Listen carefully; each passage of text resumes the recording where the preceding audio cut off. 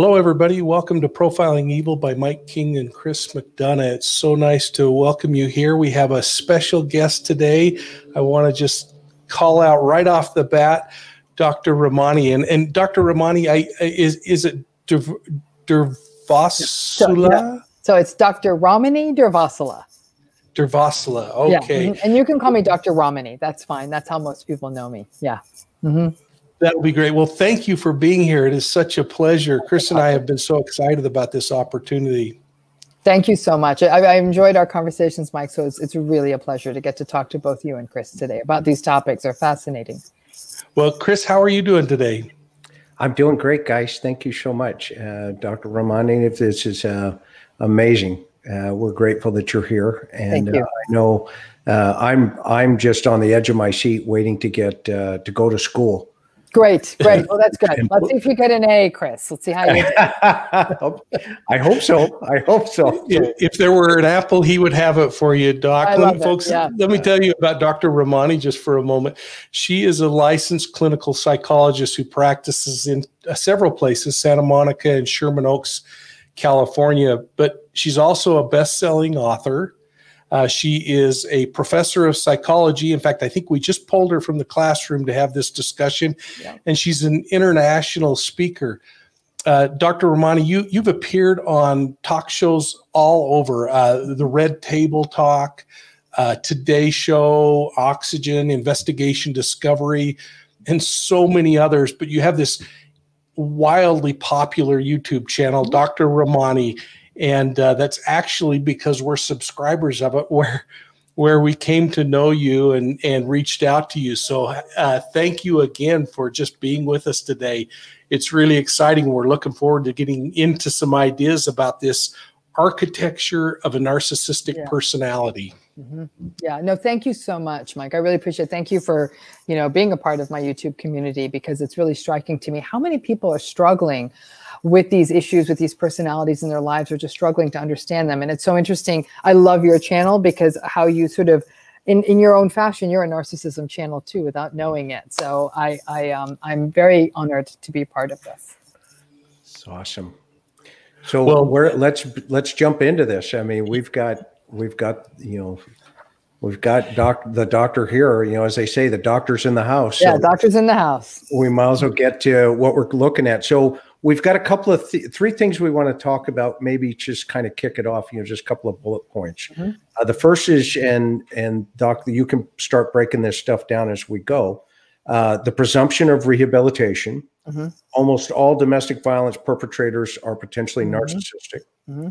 And then difference between a psychopath and a narcissist. Yeah. And what kind of breaks those down? So where do you think we should begin? Where do you want to take us in this adventure?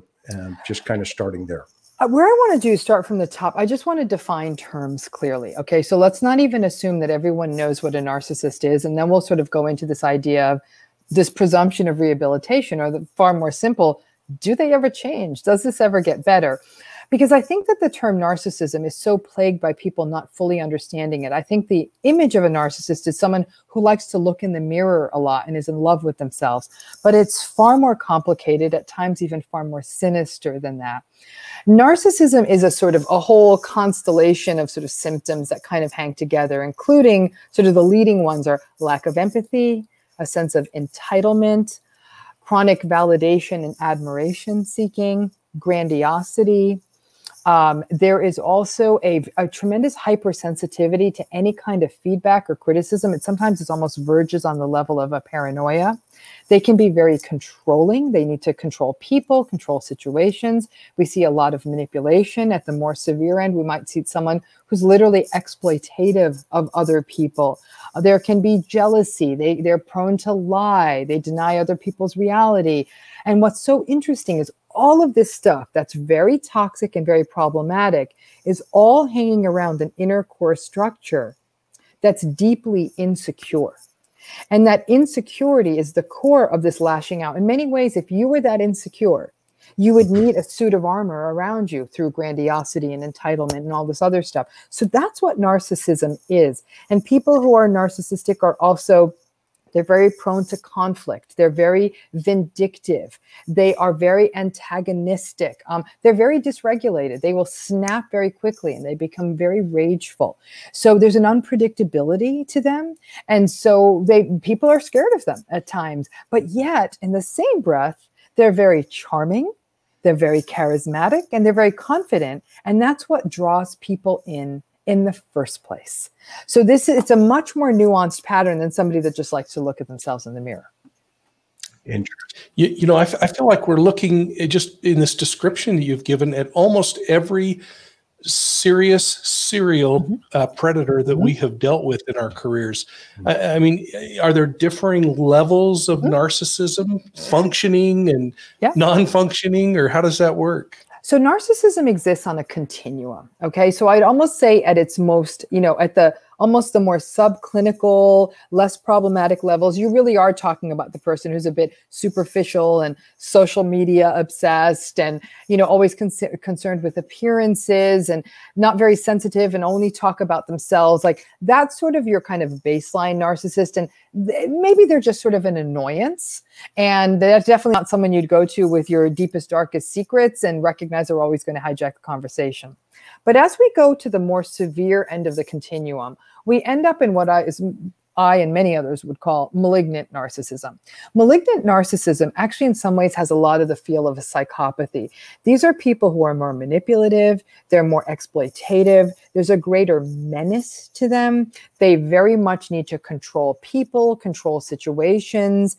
So there is there's almost this sense of danger there. And I would say some of the stories you profile, if anything, they have more of that malignant narcissistic feel. And then along the way, we see other patterns that you may also see in some of the perpetrators you talk about.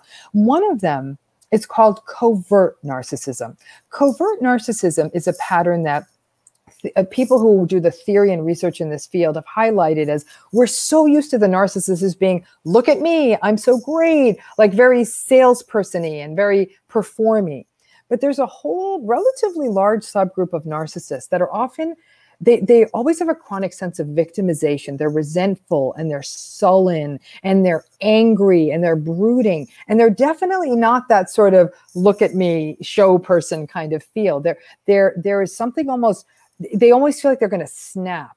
And some people meet them, they almost feel like they want to rescue them. They feel sorry for them because these covert narcissistic types sell their story as sort of a sad sack story. Like, I would have been one of the great ones, but the world never cut me a break. And they always walk around in this victimized stance.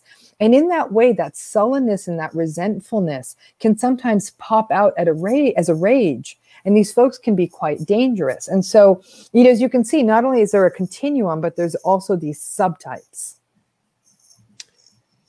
I'm hooked. Be hooked, but don't have these people as your friends. That's all I got to say. You've got me. Yeah, and I hope as we talk that we'll maybe cover that idea of if you have somehow made the kinds of mistakes that make these people your friends, how do you either get away? Because I would suspect, and maybe this is the way to introduce the very first topic, can they be rehabilitated into a human being that you enjoy being around? So here's the tricky piece. What we know in general about narcissism is that it's a pattern that's not very amenable to change. And here's the reason for that. People who are narcissistic lack what we call self-reflective capacity. That's a fancy way of saying that they have no insight into how they affect other people, nor do they care. They are so focused on their image, looking good to the world and regulating sort of their insecurity that they never stop to think about, how am I affecting somebody else? And because of that, they're not going to be motivated to change because frankly, in most cases, they don't think they're the ones who need to change. They blame everyone else. This is your fault. This is your fault. She needs to change. She needs to do it differently. And by blaming everyone, they never take responsibility. So if you don't take responsibility, where's the driver for change in that? That's a big issue. So where does the ground level start in that type of, I guess you would call it a symptomology, right? Of some sort that they're projecting constantly outward, but where does it start internally? with an individual, meaning, if they're not able to see the damage that they're doing, and they're not really caring about the damage that they're doing, how do they get to that level? Or is it a process that they get to, or are they born that way? I mean, I guess that's kind of a crazy question, but how does a person get there? How does the person become narcissistic? So I want to answer Mike's question. I want to come back to what you're asking me, Chris, because they're related but a little different. Because to Mike's question, can they change? In an infinitesimal number of cases, do we see significant clinical change of any kind in somebody who's narcissistic? And even in those cases, once that narcissistic person is forced to face frustration or disappointment or stress, even if they've made some change, they tend to snap back to their baseline. We know that narcissistic individuals are almost 60% more likely to drop out of therapy. As soon as the therapist turns up the heat and really tries to make them do real work, they're out. Therapists get burned out. They're not able to do the long-term work with them. And I will tell you, I've worked with more than a small share of narcissistic clients. I think I'm a pretty decent therapist. I've made only minimal, and I say minimal, progress in these cases. In fact, the strongest progress I've made is I've created a somewhat trusting relationship with them, and I've gotten them to the point where they apologize for not showing up to a session, but then getting angry that they can't just get whatever time that works for them. So there's that sense of like, now they say sorry, but they still do it. So if you're in a relationship with someone like that, is that something you want to endure? Oh, I cheated on you again, honey. Sorry. Oh, but I'm just going to do it again. The apology holds no value. And so by and large, we see, I would say in the macro, we see almost no change in the narcissistic personality. And frankly, because of the number of enablers out there in the world, there's little incentive for them to change. As a rule, narcissists make more money. They tend to be more successful. And so we are a society that's sort of almost incentivized narcissism. Where's the incentive to change? How many people stay with the narcissist just because they provide those other things like a nice lifestyle or more income or other things? Mike, if we focus this on intimate relationships, spouses or partners, fiancés, whatever, I'm thinking 50% stay. Half. This is not amazing. Like there's 90% of people are running out the door. And for a lot of the reasons you bring up, in fact, my second book was called Should I Stay or Should I Go? Surviving a Relationship. I was just reading that. Thank you, Chris. Go ahead. And that title was intentional because I thought to say, run away from the narcissist would be a very irresponsible book because I saw 50% of people were staying. And at a minimum, I wanted to prepare people for that. And there's lots of reasons people stay. And I am in no position to judge that. I don't know their lives. I don't walk their path. It could be money. It can be culture. It can be religion. It can be having small children. It could be fear. And all of those are perfectly fine reasons. Now, I will tell you, once you read the Should I Stay part of the book, you're saying there's no relationship here. Because the one thing I dismantle is I dismantle hope. I'm like, I am not going to let you stay in this relationship thinking it's going to get better. You can stay in this relationship knowing exactly what it is. And for some people are saying, all right, if that's the deal, then maybe I will leave. But I still think it's half-half. And if this was your loved one, your counsel would be for them to flee from that.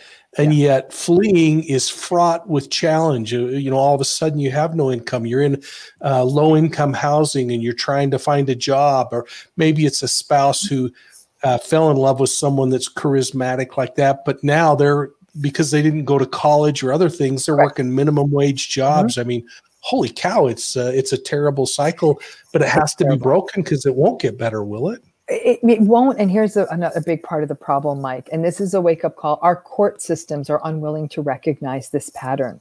So what that means is that when a person is divorcing a narcissistic partner, the narcissistic partner is in a much better position to leverage the legal system to their advantage. They're more able to play the games one needs to play. And if you ever say the word narcissist in family court, you are immediately labeled the difficult parent. So it's very strategic. And a lot of people have made that mistake thinking, the judge and the court is going to see what a narcissist this person is.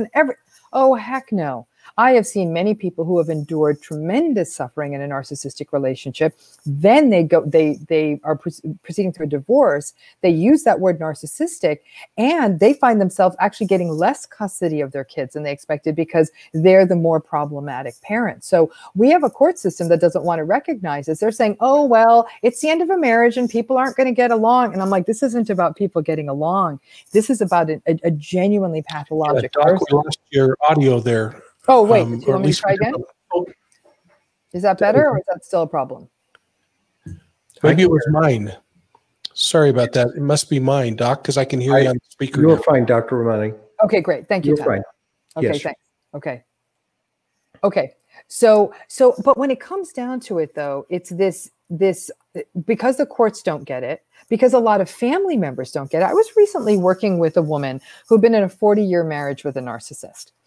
And when she tried to talk to her own friends, and these are educated, smart people, and she said, I had to get out, this was a case of narcissistic abuse. Her friends looked at her and said, what are you saying? As though, and they almost were gaslighting her. They were saying, what are you talking about? That's not even a thing. And until this becomes recognized as a thing, and this has to be recognized as a thing by the courts, by domestic violence programs, by law enforcement, by custody evaluators, by lawyers, people need to see this is a thing so that better decisions can be made. And honestly, what we need to be doing is teaching people before they ever get into a relationship to look for the red flags. Yeah, that's critical. I mean, I spent some time obviously in domestic violence, in a DV unit where, you just see the cycle. Yeah. And I think where you're going, and I totally agree with you 100%. I mean, these poor folks are they feel trapped. They're looking for that empathy to get out of it somehow. Yes. But they just keep going back into the cycle as a whole that you're talking about. And you're right. You go to court, and the first person that says boo, the court says, well, there's the problem. Mm-hmm. 100%. So it goes back to Mike's point, though, this idea of rehabilitation, because one of the biggest issues, and this has become a real controversy in the world of domestic violence and intimate partner violence, is that there's always been a reluctance to label this pattern as narcissism. And part of it was thoughtful, but not thoughtful. And by this, I mean this. The idea of narcissism being treated as a mental illness, it's not. Narcissistic personality disorder is a mental illness. And honestly, the rates of that in the population-based studies is about 1 to 5%, maybe 3 to 6%, okay? It's very small. Narcissism is more prevalent. Narcissism is not a mental illness. It's a difficult maladaptive personality style, but it's not a mental illness. But a lot of domestic violence programs were loath to name someone as narcissistic because they viewed it as a clinical condition that could potentially get improved. And so the advocates were saying, we don't want to go there because we don't want people to think that there's an opportunity for change. My point is that this pattern is not amenable to change, but by naming it and recognizing how not amenable to change this is, then we've identified something, and we've identified a pattern that actually gives the survivor of domestic violence something to understand. It also allows the advocates, law enforcement to see what they're dealing with and come up with better policies. This has got to go all the way up to the lawmakers, where we need better rules around restraining orders and protective orders and all of that, because once you understand narcissism, you realize that the protections we have in place aren't sufficient. Yeah, it's almost like we haven't done the paradigm shift from the old, what is it, battered women syndrome, right? As I used to, right? I mean, it's like no, we need to repackage this to what it is and take a broader look at it. Interesting. I'm really troubled by the innocent victims at the bottom of the rung here, the children that get to witness all of this. What are there statistics or studies that would back up an opinion, Doc, about if a child is witnessing this, will they then seek out a companion that does the same kinds of behaviors? Yeah, I mean, absolutely. When a child has a narcissistic or high conflict parent, they're much more vulnerable to choosing those characteristics in a future partner, especially if they haven't had the opportunity to do the psychological unpacking and the psychological work. Part of this gets termed something called trauma bonding. The child who has a narcissistic, invalidating, or abusive parent at an early age, because remember, the child is never going to call the parent out. The child is always going to assume it's something wrong with them, or whatever this thing is with their parent, this is love. And that equation of abuse, invalidation, confusion, chaos, and a feeling of worthlessness with love, that trauma-bonded relationship, then can waft into adulthood. And in fact, when those conditions are present, there's a person who might say, okay, there's a familiarity here, and may fall into something, all the while knowing this doesn't feel good, but they almost feel stuck because they haven't had the opportunity to do the legacy work to unpack it. And we don't talk about this enough. Now, various therapeutic models have talked about it. It's called repetition compulsion by Freudian analysts. You know, it's called observational learning by the behaviorists. It's like we do what we've seen.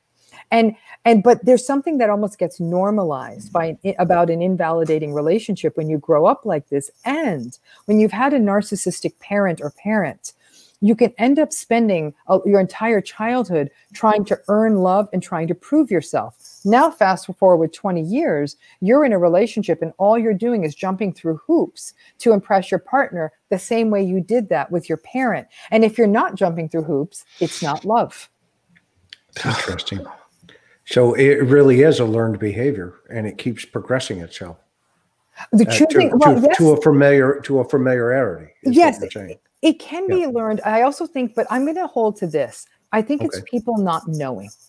I have to tell you, the number of clients I've worked with where we did very quick psychoeducational work, like this is what this pattern is, this is what it looks like. They're saying, oh my gosh, you just described my parents, you described my childhood, you described my life, now I see it. And in pretty short order, they start making choices and decisions that'll either get them out or help them set boundaries. We are so accustomed when we're working with a survivor of narcissistic abuse or even domestic abuse to pathologize the survivor. She's the battered woman. She's depressed. She's anxious. Instead of looking at the issues inherent in the perpetrator. And as long as we pathologize the person in the room, the person going through narcissistic abuse, we miss the opportunity to educate them. And they say, oh, I got it. Absolutely. Call an attorney tomorrow. That's a different game. Give me the opportunity to educate these clients first before you assume that they're absolutely helpless and not able to defend themselves. People need this information. They're not getting it. Yeah, that's fascinating. I remember reading Man's Search for Meaning with Viktor Frankl and his observations in the logotherapy in relationship to his experiences in the concentration camps and stuff, and how, you know, it was actually the individuals that would be more enabling towards the most abusive behavior when they got out after the experience. If they survived, they had a more difficult time trying to move forward. Is some of your research that you've done, I mean, can you educate us a little bit about, you know, what you've done looking, you know, forward into where we are today? I'm just fascinated by your background, number one, but number two, where did you start in your foundation in relationship to getting here? So it's interesting you asked that, because I have to tell you, I went to UCLA, which is one of the best graduate programs in the country. I trained at some of the best clinical training sites and had the best supervision. I was blessed beyond belief to have the training experiences I had. The word narcissism didn't come up once in the 8 years of training I did. Oh, no, interesting. Not once. Okay, not once. We did not have a course on personality disorders. We did not talk about when we talked about personality, we never talked about narcissism. It is a huge blind spot in the field of mental health. Part of it is because nobody wants to take on the narcissist, right? They don't get better. So it's like a losing bet, and it's a frustrating group that some people will literally refuse to work with narcissistic clients, okay? Which I think is a huge crisis in mental health, because the only way you can help the survivors is by working with the narcissists themselves. It was there that I learned the dynamics of this personality. So I'm like, ah, I see. I'm beginning to get it. And even when you do make a therapeutic alliance and attachment with them, they still are vindictive. They still can't tolerate that kind of trust or closeness. I was able to see it firsthand. But where I actually got interested in it initially was through research. We were doing clinical research in the community, and we were noticing that some of the clients really made life miserable for the receptionists and the nurses and the assistants in the clinic. And I'm thinking, this one small group of patients is actually taking up like 80% of the resources in this clinic. Wow. And that gave birth to a series of studies that were funded by the National Institutes of Health, where we were trying to look at personality styles and how they were associated with various kinds of health behaviors and decision-making. But at the same time, I also was working with more and more clients who kept bringing in the same story, which was these relationships where they were invalidated and confused and minimized and dismissed and devalued. And it was happening over and over. And I started writing these emails, like they'd say after the session, I'm so confused, I can't even remember what you said. I said, I have my notes, I'll type them up. And I noticed that I kept sending the same email. And those emails were what slowly began the foundation of a book on this topic. And then I kept looking in the literature, nothing. I was coming up with bupkis, nothing. Nobody was talking about this. And then I thought, okay, and then I got mad at the mental health profession, because you know what a lot of people will say? Let's say somebody's being gaslighted. Their reality is intentionally being confused or denied. Right. You know what? They're writing them up. Yeah. You know what some psychologists will say? We have no right to interpret their motivations. Maybe they have a reason for that. Let's understand that. My reason for that, that's abuse. They are denying someone's reality. I'll say, well, maybe they have a history of trauma. And I said, you know what? If this narcissistic person has a history of trauma, as a clinician, my heart hurts for them and I want them to get the help they need. It does not give them the right to turn another human being into their punching bag. That is not acceptable. I don't care about their backstory. Yeah, no, I'm on your team 100%. Mike, so Doc, have you been able to influence academia then with this idea of narcissism not being taught at the university level with what you're doing at UCLA? Well, I'm actually at California State University, Los Angeles. Oh, in Los Angeles, that's right. UCLA, but I've been a professor at Cal State LA. I had the good fortune of being chosen as one of the keynote speakers at the annual convention of the American Psychological Association this past August. And so that showed me at least some level of readiness that this is largely an organization of therapists, to give a platform to this kind of a conversation. I'll be doing a therapist training in March, and I'm actually now developing a company where I'm trying to start training therapists on how to do this work. So I am not going to bring the academy over that quickly, though while we're seeing more and more published research on narcissism, a lot of it gets at things like how to measure it, how it associates with other kinds of behaviors, sometimes like social media use. And I actually just recently at the conference on crimes against women, I spoke at their virtual conference on domestic violence, and my team and I were struck by how little literature there was in the domestic violence field, academic literature on narcissism. And then I only was able to find one article on narcissistic abuse in the literature, and that was written by a nursing professor. So this is going to be a slow burn, but if I wait for academia to give me full buy-in, I'm going to be dead. So in the interim, I am going to start teaching therapists. That's amazing, folks. We're talking with Dr. Ramani, a licensed clinical psychologist, and I'm wondering, Doc, could you share the books that you've written and just kind of an overview of what each book is about, especially the surviving a relationship with a narcissist and should I stay, should I go? Mm-hmm. So my first book was on sort of health and wellness overall, but my second book was called Should I Stay or Should I Go? Surviving a Relationship with a Narcissist. And that book, like I said, was all these emails I was writing. I ended up turning it into a book because I was thinking, I want people to read about this so they can make a decision that's good for them. after that book came out, I got many, many emails and you know, people reaching out saying, love this book, but it's actually my mom who's the narcissist, or my dad. It's my boss. It's my brother. It's my sister. It's my best friend. It's my adult child. I'm like, these are slightly different relationships. You don't choose your mom or dad. You don't choose your siblings.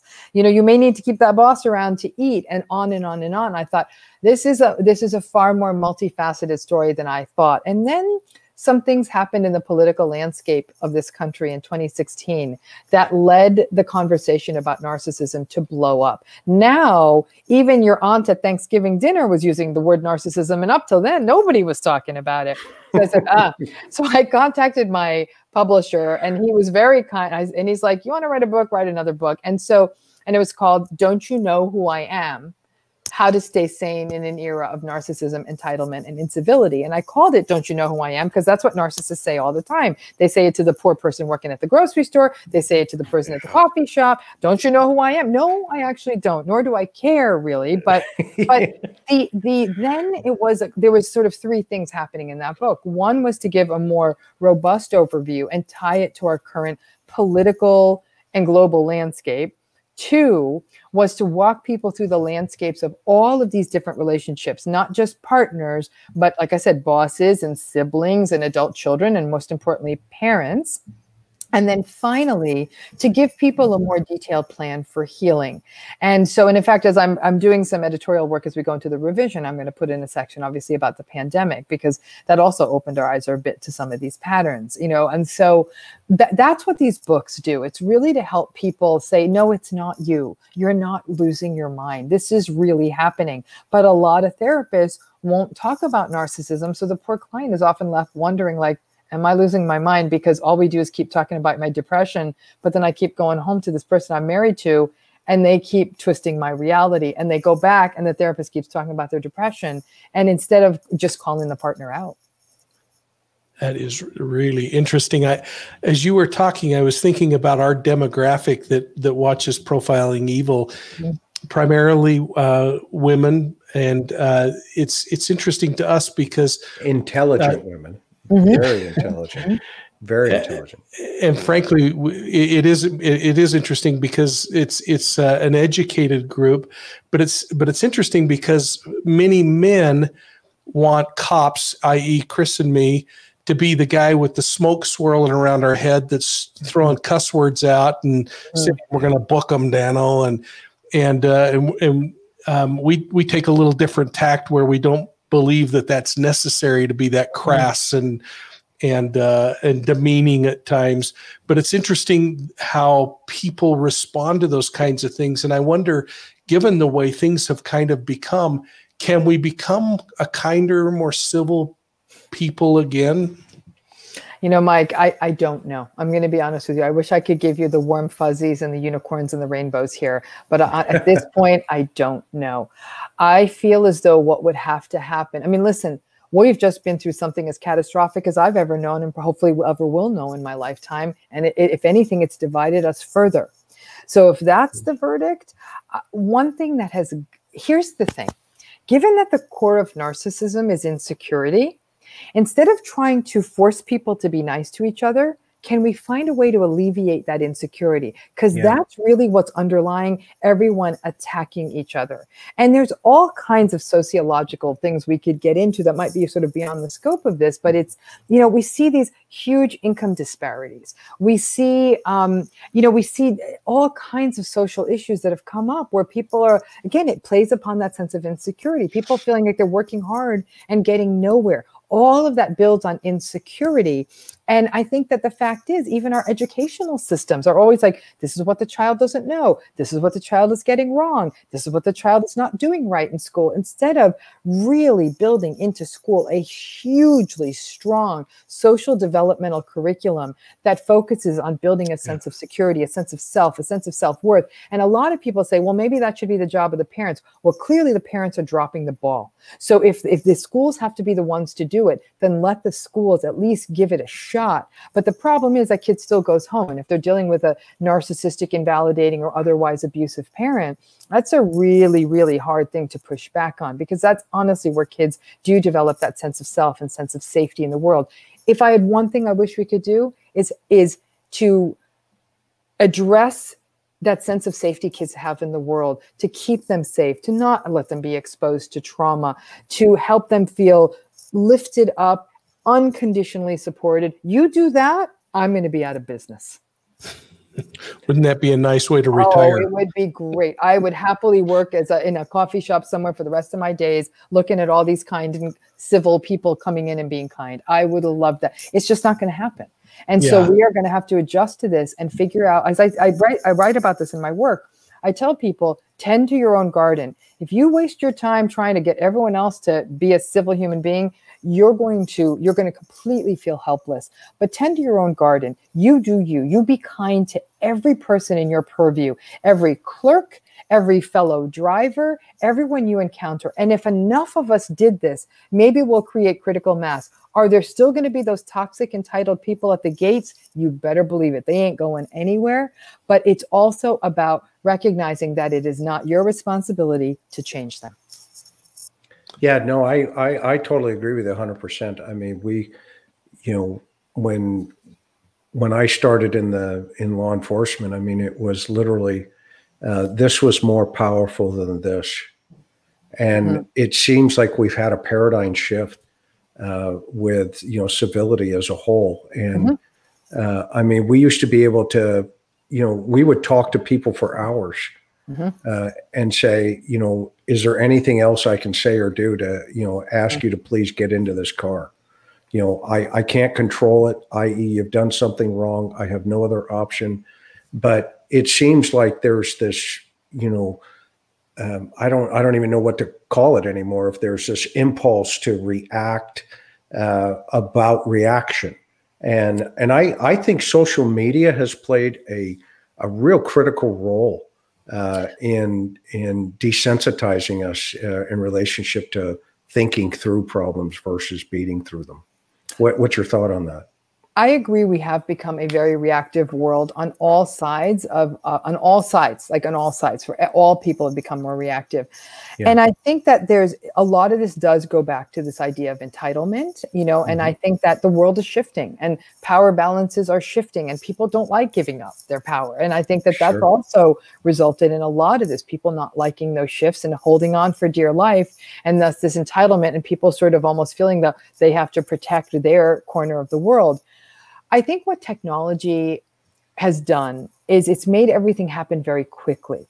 So we don't think we can press send and now we've sent the angry email. We've sent the angry text. It used to be if you wanted to make your words known in a newspaper, you had to find a piece of paper and write a letter and find a stamp and find an envelope. By the time you did all that, you might have cooled down. And then there was an editor on the other side that could make decisions on what was appropriate to be published. And it wouldn't be some horrible, cruel rant, but this idea of the internet troll who says anything they want in the most cruel possible way and is abusive. And you see people affected by this across the spectrum, is that it's horrifying what people simply putting an opinion out there is open season for people to be absolutely cruel and dismissive and horrifying in their words. Then when we go back to that issue of insecurity I was bringing up, social media is a tool for doubling down on insecurity, because all it does is tell you what you don't have, what you don't do, where you're not at. Someone's better off, someone's this. I mean, we're not teaching young people to think sufficiently critically about it. And I think that there are people out there who are more vulnerable. I think there's a lot of kids out there. I'm struck by the savvy of teenagers and emerging adults who are like, well, I know that photo is photoshopped. I know that. But the fact of the matter is that there's also a critical mass of young people out there who are vulnerable, who may have endured trauma or abuse, who are growing up in unsafe environments, who may have a propensity to mental illness. Those kids who are now witnessing social media are the ones who may be more vulnerable to its effects. And they're a vulnerable group. And that's a lot of people who see the social media. And I think everybody, mothers, fathers, everyone out there, kids are all really, really bristling under, am I doing it right? So everyone's insecure these days. I remember a study. I have a saying that Facebook has two faces. And I remember a study the feds did years ago. It was called Gangs 2000. And it was a DOJ study. And what they did is they went around to all the inner cities, the FBI did, and a variety of folks. And if I remember, the context of the study essentially was they went through a list of PTSD symptomology. And then they went around the world and they overlaid the data. And this was, it was the AG's office in California, because I did my time in Southern California there near you. And so, but they overlaid the data. And what they found was the juvenile court system wasn't prepared. And this is during the time when they were, the courts were deciding whether or not to extend the age of accountability. Remember, it used to be 12 years old. Yes. Right. And so there were a lot of more crimes of juveniles. Right. And so the courts were kind of like, you know, we need to look at this. So the legislator said, well, let's study this. And what they found was, when they overlaid that data, is they discovered that the kids in the inner cities of the United States were suffering the same symptomology of PTSD that kids in war-torn lands were suffering. Yes. Are we seeing the fruits of that, as well as some of the foundation of to where what you've been researching and studying where we are today, or am I off base here? Well, I think that what has happened is that, you know, what we've done a terrible job of is protecting kids, and children in certain communities were far less protected. They were exposed to community violence. There was a lack of mental health resources in those communities. There was less support in the face of exposure to alcohol and drugs. There was poor education systems. I mean, I think all of that, it has kept those children in more unsafe spaces. Trauma is trauma. Okay. The issue then becomes how much a person can quickly get help for that, feel supported, be put into a place of safety. So whether it's a war or whether it's the community violence that's happening where somebody lives, we've completely not responded to that properly. And so we are seeing some of that, but it's much more than that. We can't make this just about kids who are growing up under those conditions. We're seeing narcissism in rural communities. We are seeing narcissism in big cities. We see narcissism in the wealthy. We see narcissism in the impoverished. A lot of people think of narcissism as this is just sort of the gilded person who's living in there. No, not at all. And I think there's a sort of a universality to it. And what's interesting is you're saying they had this overlay, the DOJ study did this overlay of all these different places talking about PTSD. It is my hope to do that kind of study with narcissism, because it's not even being talked about in other parts of the world. And in fact, it's almost culturally normalized in other parts of the world, especially parts of the world that are more authoritarian and patriarchal, where it's like, one person gets to say what goes, even in a family system. That is a breeding ground for narcissism and a repetition of these cycles. We also tend to see narcissism is more endemic in societies where there's more violence against women, and that violence is sanctioned. Yeah, no, I totally get where you're going. I love it. Absolutely. And it's a necessary study. I mean, you know, we're in the United States alone. I mean, obviously the violent crime in this country is just, you know, just staggering. I mean, if people really realized, you know, and I used to use a statistic in class, and remember, Mike, I would write up on the board 58,000 times 10, right? And then I would ask the class, and this was, you know, seasoned homicide investigators, and they would ask what is that? And I'd say, well, this is how many troops we lost in Vietnam in a 10-year war. And then I would put 23,000 times 10. And I'd say, what is this number? And most of them didn't know. And I'd say, this is DOJ and FBI statistics on how many Americans are killed every year for 10 years. And then I total them up, 53,000, 233,000. And then I would start the class by turning and saying, where's the war? Right. And so this idea, what you're presenting here, I think, you know, gangs and, you know, those become narcissistic personality draws, don't they? Because they're trying to prove something to the community, and then simultaneously we have this, you know, this authoritarian situation taking place in home environments. And I don't know. I don't know if there's a correlation. And by the way, I don't want to keep going off into a tangent. Stop me anytime. My wife would.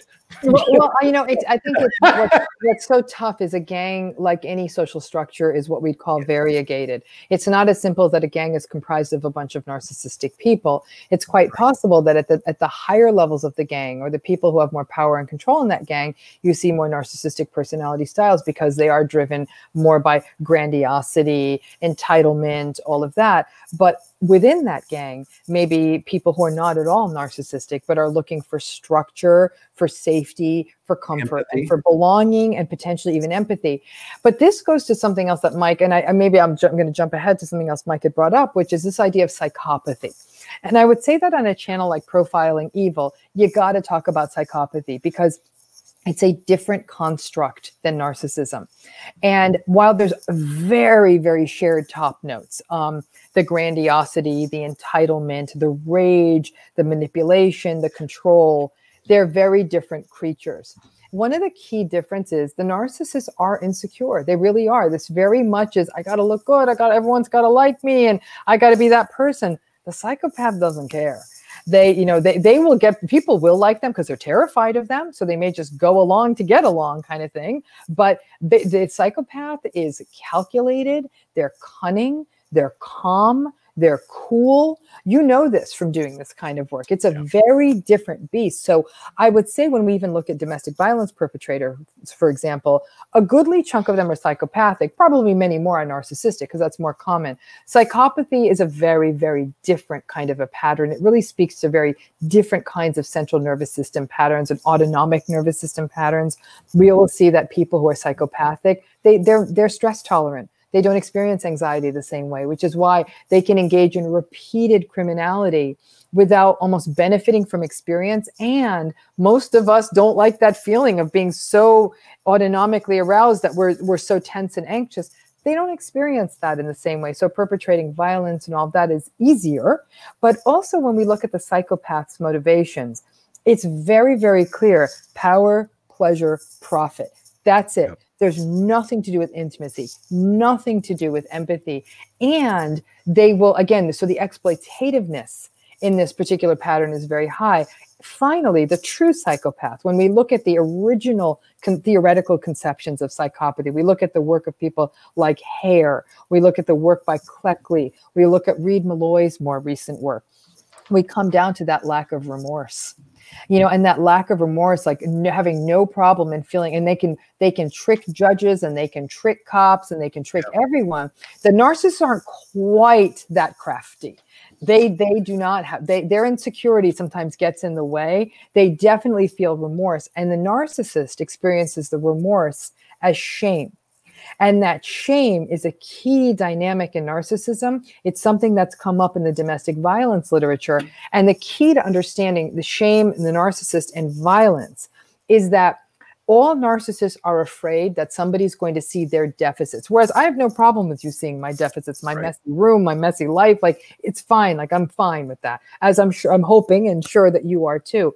Narcissists cannot let those deficits be seen.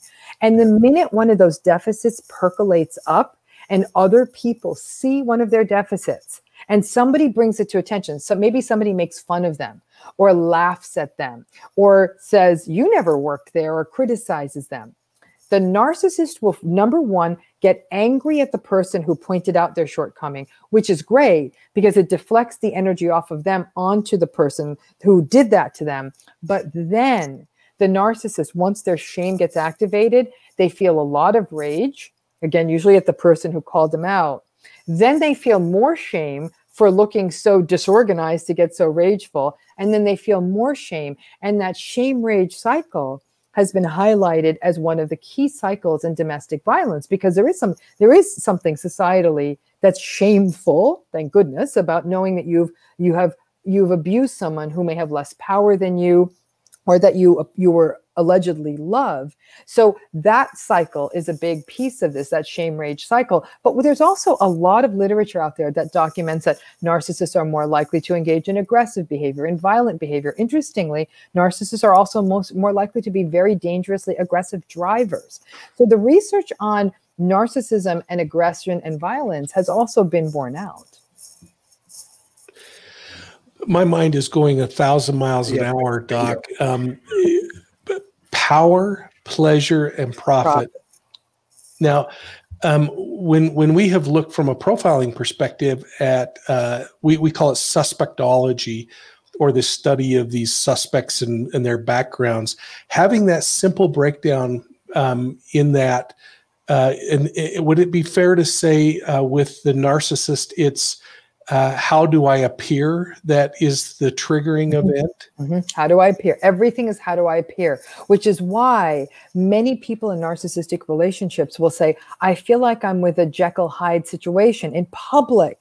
He's so like, he talks about me great and presents me great and everything's great. And then as soon as we're in the car on the ride home or we're home, it is nothing but, why did you talk to that guy for so long? And then the rage, and then potentially the entire cycle of violence begins. But it's the two-facedness, because it's so important for the narcissist to look good to the world. That's a hallmark and confuses the heck out of the people in those relationships.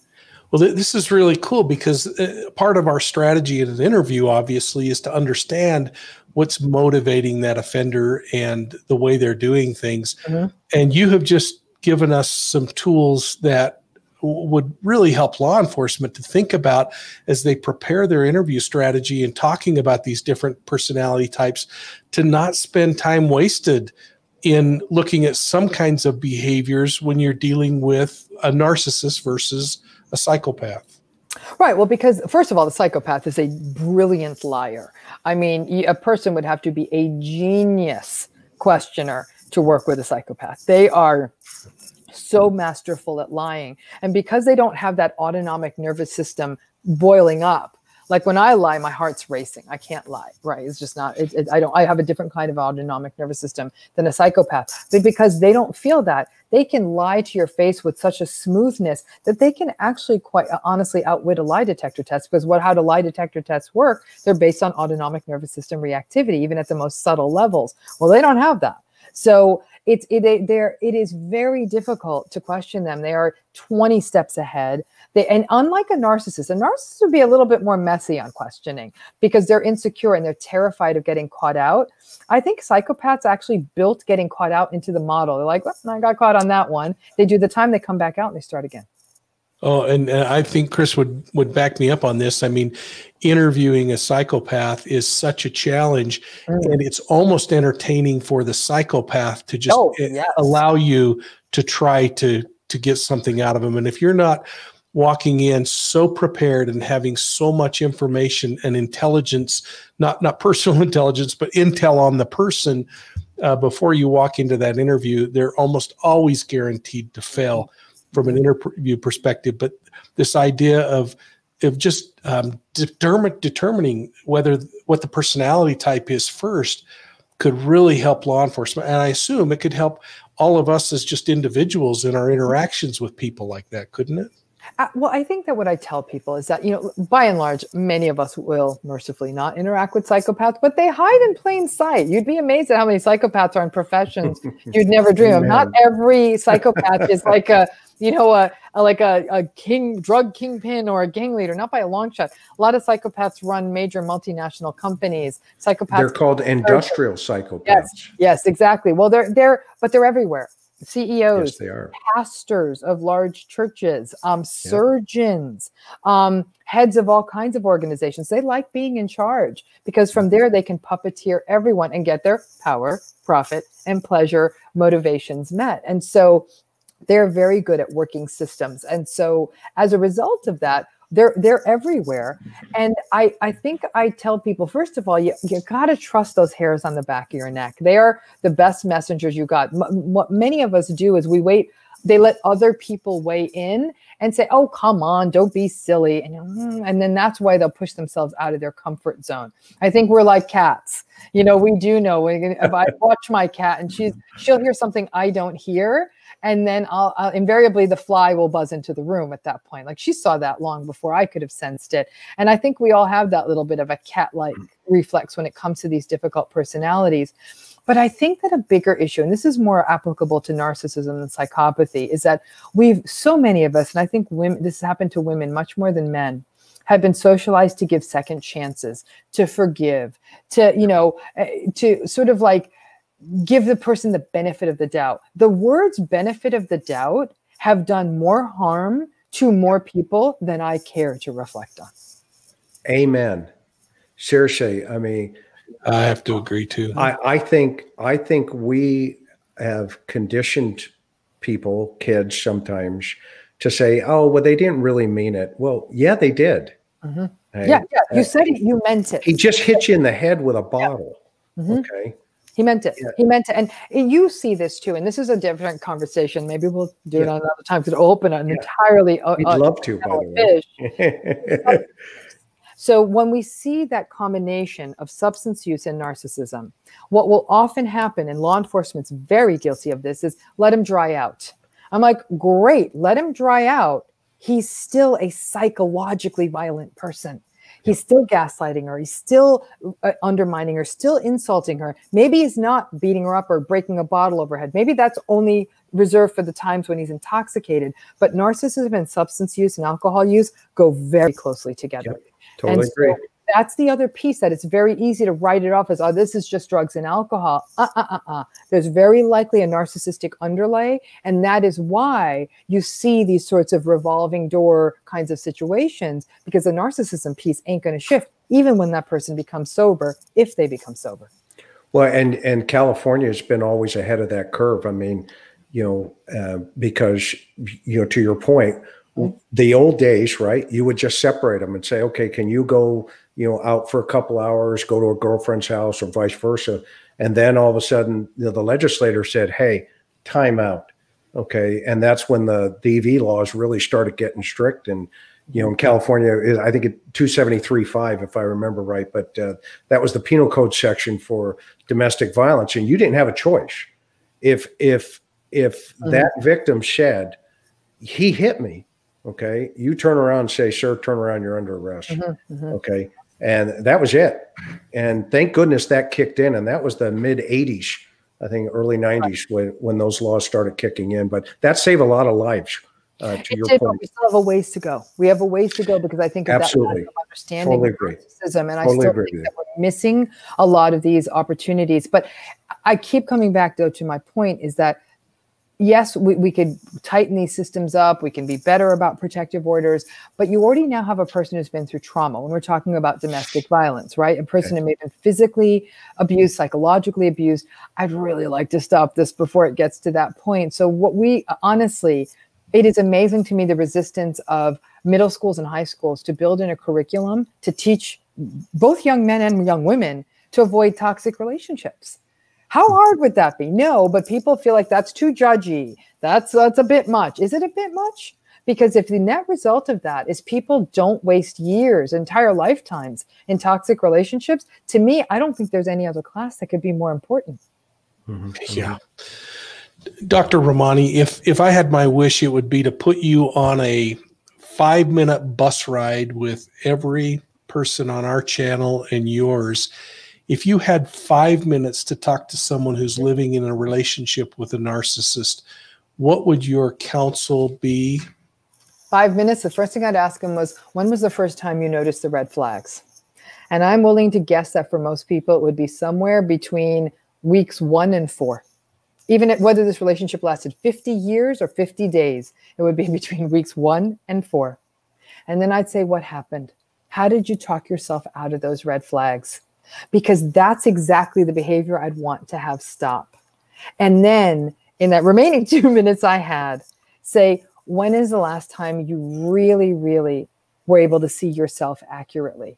And because remember, one of the core struggles in the relationship with a narcissist is the only way you stay in that relationship is because somehow you believe that you are not enough. I'm not enough. If I go out there, I'm going to be alone. I'm not enough. Maybe if I was better.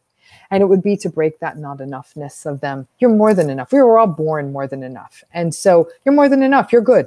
Like you're good. All of us don't need to be curing cancer. I'm good. If I'm following the rules, being kind to people, every so often letting someone go ahead of me in the grocery store, raising my kids, all of that, and just being kind to other people, I'm more than enough. And I think that idea of how do I reintroduce a person back to their better instincts, that's what I do in that 5-minute bus ride. Thank you. Chris, what would you say to Dr. Ramani if you had that 5-minute bus ride? Oh my gosh, I'm not going to say anything right now. I just thought that was fantastic, Dr. Ramani. I mean, and thank goodness there are Dr. Ramanis in this world. We need more Dr. Ramanis. We really do. That's my goal. So I'm not going to say another word. I just think this has been a great episode. Thank you. And I absolutely think this is going to be fantastic for everybody that comes, to hear you. And to be educated by you, and thank goodness you're saving people's lives, and for that I'm grateful that we've had a little time with you here today. Very, very, very much, Mike. That's the only thing I want to say.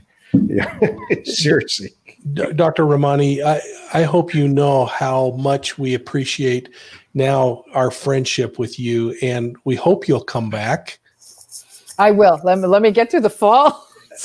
With these students and my daughter in high school and all the things I need to get through. And I will definitely, I think these are important conversations to be having across a range of professions and platforms, because I am very, very, very sick and tired of watching at the amount of lost human potential I've seen that we have lost to people who are broken by these narcissistic relationships. And my goal is to bring as many people back out of that as I can, so they can see the treasures that they are and give back to the world. Because once we can unleash that, I actually think we may have a chance at a kinder and more civil world. Oh, well, thank you so much. Thank you. Dr. Ramani's contact information to her website, not to her contact information, but to her website is listed below. Please go and look and consider picking up her books. I think it could really bless your life if you would do so. And we're going to hold her feet to the fire in 4 or 5 months when things settle down and try to get her back. And please go and subscribe to her channel if you have not done so already. And if you want a great evening out, just go listen to some of her videos and your TED Talk, Dr. Ramani, I thought was one of the most engaging TED Talks I've ever heard.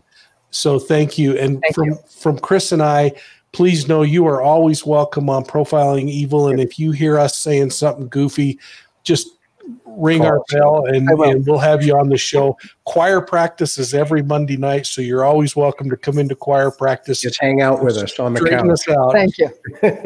So until then, we'll say goodbye to everyone and thank you again. Thank you. Thank you, Dr. May. Thank you.